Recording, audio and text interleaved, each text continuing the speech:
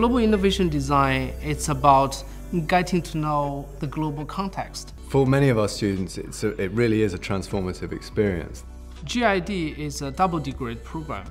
The students will be taught from both design methodology, mainly from RCA, and also about the technical engineering aspects from the Imperial side. That's what sets GID apart from a lot of other programs, is that we're really pushed to design with more of a social agenda and really look at impact and change from a global perspective. From the outset, we ask them to question who they are and what they're about. What do they want to be? We're sort of asking big fundamental questions about what the future is going to be like. What this program is kind of steering us towards is the role of the designer as a facilitator and sort of kind of an actual agent in making change. And that globalist perspective is necessary then in kind of playing that role at the global stage.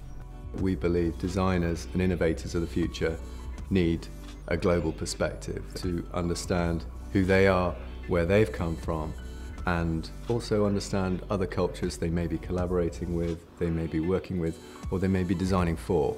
Because it's kind of global, it is also it is diverse. So if we want to tackle diverse problems, we also need a diverse network of people who will inspire and advise us in our problems.